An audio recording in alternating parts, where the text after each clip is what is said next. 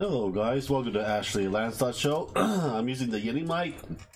Just trying to get used to it and try to reposition it for everything else as well. I'll let you know, subscribe, like, and comment. 1000 sub giveaway will be Diablo Eternal Edition. We'll be talking about is what will happen to GameStop when they get bought out, or will happen a few years, 10 years from now. I believe that GameStop's going to become another Blockbuster. If you're young, don't know what Blockbuster is, it was a place that you used to rent VHS and DVDs from. So it's kind of like used to be like Netflix. They used towards the end they changed their model to renting it online. They will deliver the DVDs to you to the household, but it was too late for them, and they basically went out of business, just like Hollywood Videos, and there's a whole bunch of video rentals back in the days that I went to. Blockbuster was one of them, and Hollywood Video was the second one that we pretty much go to when I was a kid.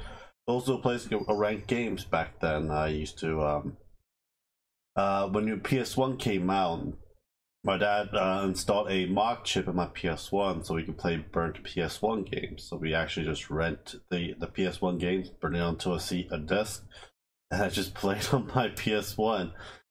We just pay like $3-4 just for that, that 3 days of a rental, and just return it the next day. So yeah, that's what I say GameStop is becoming more relevant because due to downloading context online, streaming services online, and also you have other ways to buy pre-ordering games, just like Amazon.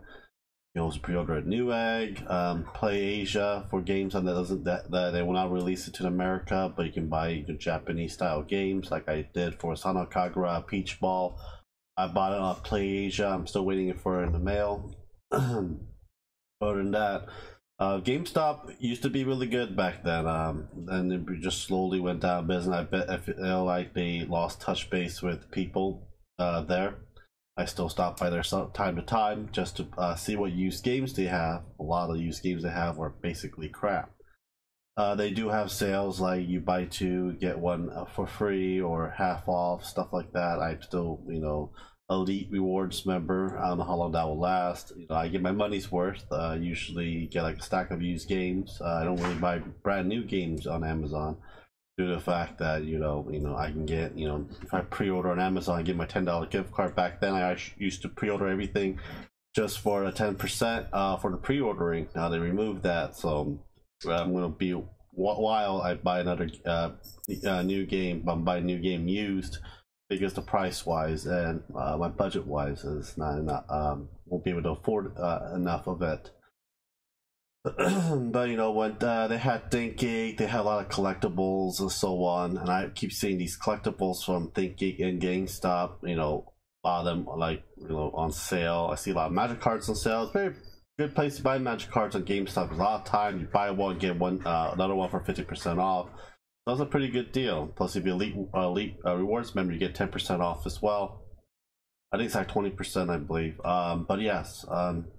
GameStop's not going to be around for too long. I don't know what these companies are going to do when they buy out GameStop. They're a huge chain. One of them owns Spencer's and Hot Topic.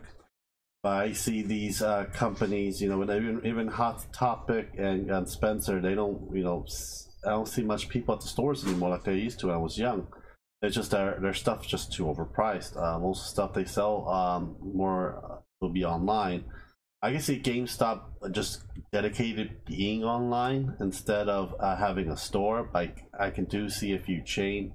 I think one of the main things that GameStop basically is going out of business is there's a crap load amount of games. There's like 4 GameStops like at least a mile away from me.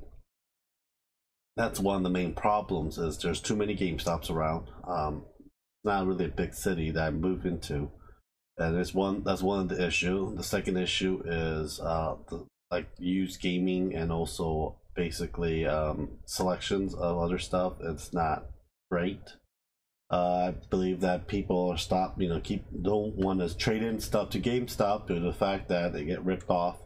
They go around and if you're like, if I had a $60 game and I trade it in, I'll get like $25. Then they turn around and sell it for $58. is like I'd rather sell the game for more than 50% of what the game's actually worth. But that is what it is. Companies being greedy, and just too many, and the business model is just not going to be holding up anywhere. FYE used to there's not much left, but there are some left. It used to be like a retro pop video store. You go there, you buy your old or used or new DVDs, and you have like those retro pops. Like you buy a like Chucky doll and Freddy Krueger, buy shirts there as well. And FYE went down business too. You see GameStop doing the same thing. After a while, GameStop is just gonna be liquidated. They can be just don't sell brand new games, or basically have it just dedicated. I can see it surviving online and only online, because everything now is like being bought and sold online instead of going to a store and picking it up. Physical copies gonna be gone probably in 10 years or so. Don't really know until we hit 10 years, because everything becoming cloud service this, download this. But the problem with that is, I rather have a physical copy if it's the same price as a digital copy. Because with the physical copy I can actually hold its value. With a digital copy I won't be able to hold its value. A lot of times companies say you cannot own these games. You pay for it and you won't own it. For example, iTunes. If I die, I can't give you my iTunes music because I don't own it. That's one of those main thing. This is very, very shocking to all. Everyone thinks that GameStop will survive and prevail. It won't, unless they change their whole business model. Even when they just sell used games, it's a very small market for everyone. Not everyone wants to have retro games, and retro games are ridiculously expensive nowadays. I have a few retro games. I still do collect as much as possible. The problem is that you need to get a huge marketing, actual company, a store to do it. But yeah, that's why I see GameStop becoming. GameStop is slowly dying, and we're seeing it time and time again. Another Blockbuster. A lot of the component stores and everything else will try to eat as much of it, take all of its warehouse stuff, like games and stuff, and sell it at their stores. I think that's basically what's really going to happen. But we'll see in 5 to 10 years, probably less than that. So hope you guys enjoy this video. Like, subscribe, and comment, and I'll talk to you guys later. Have a good day, guys. Bye.